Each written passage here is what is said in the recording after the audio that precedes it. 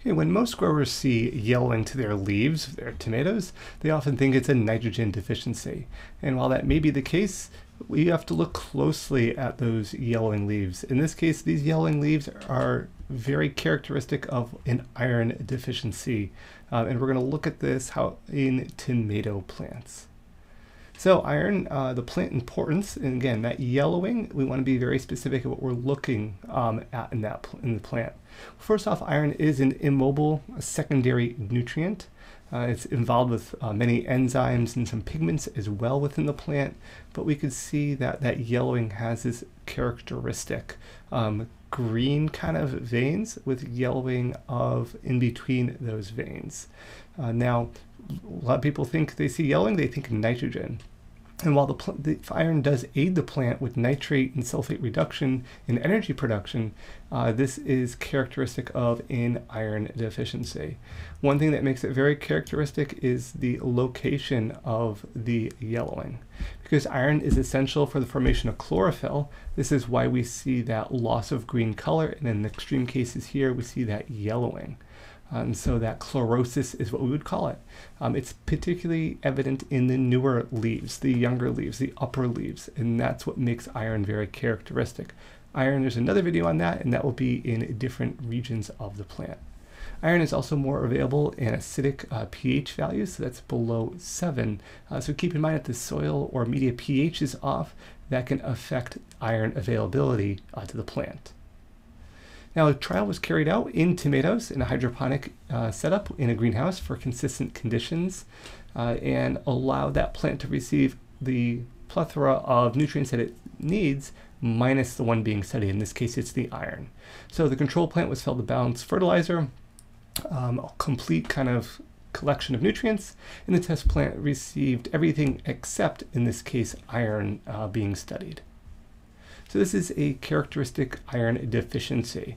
Notice the overall lack of vigor that we see in this plant overall. So this is one thing, it's lack of vigor. However, if we look more closely at the upper and newer leaves, they have poor green color. They have a yellow look to them. And that's simply because of the lack of chlorophyll that's being able to form in that newer growth, and simply due to the restriction this plant has on the lack of iron that it has in its growing solution. The older or lower leaves in this case remain green color, but it's definitely that newer growth we're seeing that yellow, that chlorosis at the most extreme. Here's the comparison. Here's that same plant we saw there, minus the iron. Here's a control plant, one that was fed a balanced fertilizer. So the control plant has even green color overall, very vigorous, so vigorous it kind of fell over.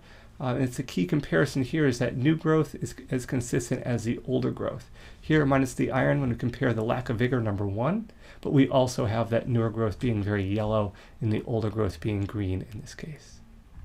Now, how do we correct an iron deficiency, which hopefully we never see, but if we do see one, there's different forms of iron. Here we see we have a liquid, and here we have kind of a soil applied one.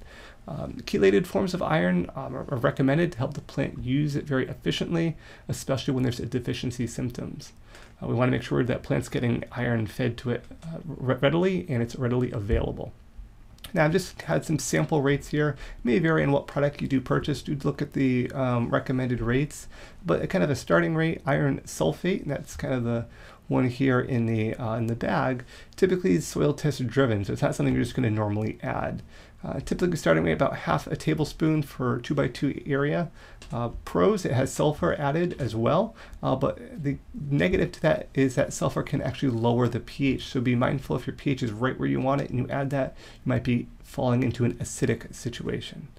Chelated, a liquid iron, 1 ounce per gallon, soil or foliar applications could be applied. It's a liquid, so it can be applied to the leaves as an option.